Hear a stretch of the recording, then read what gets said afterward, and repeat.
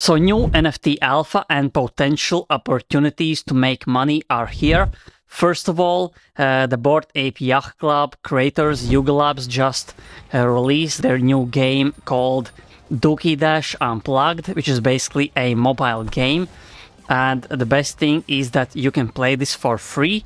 There are many opportunities to get great rewards. Also, the first 250 ranked players will be able to get this NFT, which will be tradable.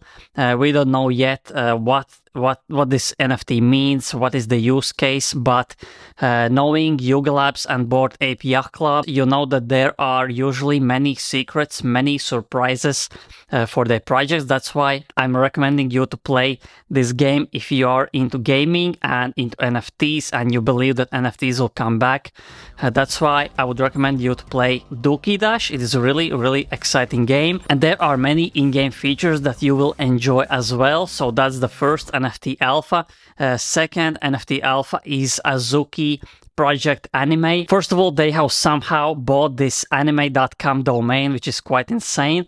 But the opportunity is that you can basically get 4 free stickers by signing up to the whitelist to this anime.com website, which is run by Azuki. And I know that this anime project and potentially anime token will feature many upcoming NFT projects that will be anime based. There was a decent hype in early 2024 about this anime project and the potential token. That's why my advice is don't fade this opportunity to basically sign up and get some free stickers.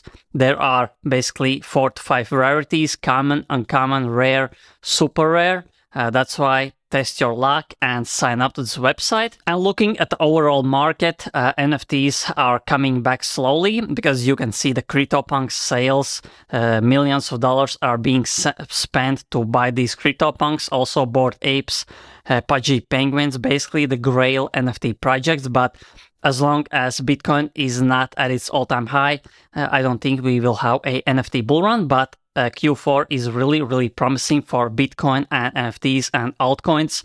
I think Q4 is really bullish, and in my opinion, October is when we will reach the previous all-time high, which is 73,000 for Bitcoin, and that's when we will start to see a big pumps, big gains in altcoins as well, and most likely in NFTs.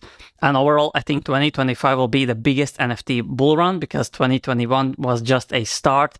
And right now, big brands are still building. Nike, Adidas, many more huge brands are building on NFT space because that's the only way they can actually utilize blockchain technology. They cannot make coins or meme coins or nothing like that.